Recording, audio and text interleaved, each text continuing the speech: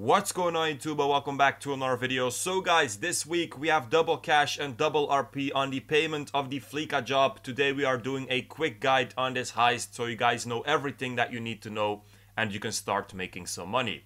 Now first of all, you need a high-end apartment for this, and if you are doing it for the first time, you first need to go to the green L on the map. So you will have a small cutscene with Lester, and after this you can go to the planning board in your apartment and then automatically the first setup will launch.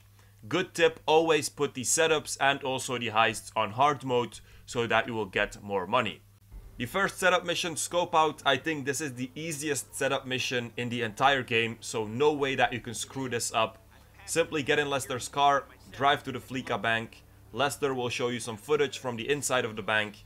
Afterwards you have to drive back to Lester's warehouse. When driving back, the person in the passenger seat, they will have to do some hacks. These hacks you will also do in the final, so this is kind of a practice for this.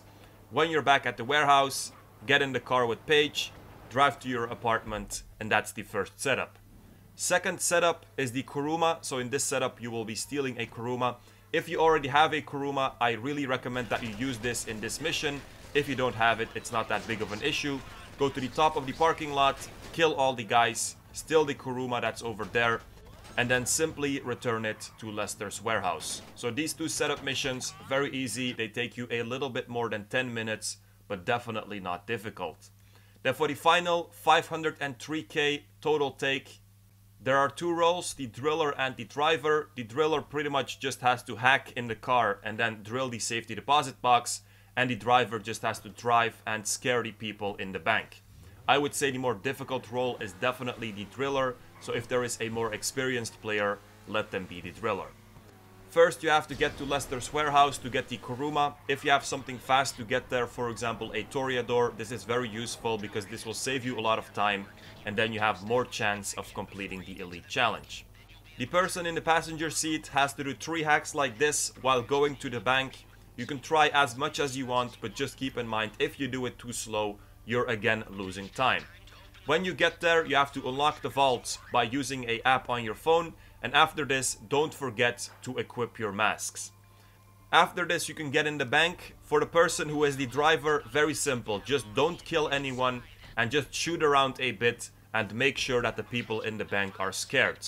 For the driller, simply go immediately to the back of the bank, to the safety deposit box, and then you will have to start drilling, and I think this is the most difficult part about this entire heist. So over here I have some footage from a different heist where I did it pretty decent, I would say.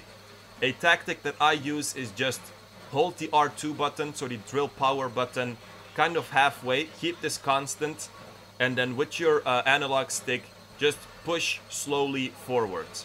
When the drill becomes too red, just reduce the power, stop drilling, and then when it cools down, you can continue. In total you have 4 bars, and each time you drill through a bar, you will notice that the drill will start spinning really fast. All you have to do then is just keep the same speed, so don't play with the speed, but just go slightly more forward with the drill, so with your analog stick, go slightly more forwards. And normally if you do it like this, you can do it in one smooth run. So keep the drill power constant and just go slightly forwards with your analog stick, and if you do it like this, normally there will be no issues. Just make sure that you don't push forward too much with the drill, because then it will overheat. After this, get back in the Kuruma, drive to the bridge, get under the cargo bob, it will pick you up, and then the heist is done.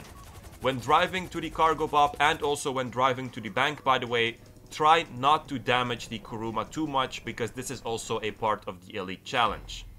So that's basically it. 503k that you have to split over 2 people. In total, this heist will take you 20 to 25 minutes, so it's definitely a good payment. Keep in mind, the host doesn't get money during the setups, so normally the take of the host should be larger. For the elite challenge, under 5 minutes and 20 seconds, less than 6% damage, and also nobody gets wasted. I think the car damage isn't that difficult if you drive carefully, but the time can definitely be a hard one. So like I said, try to do it as fast as possible and don't waste time where it's not necessary.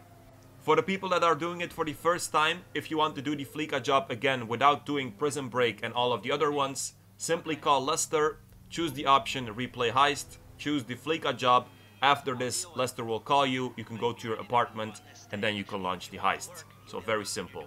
So guys, that's basically it. Hope you guys enjoyed it. Make sure to like, subscribe, check out the Discord in the description, and peace out, you guys.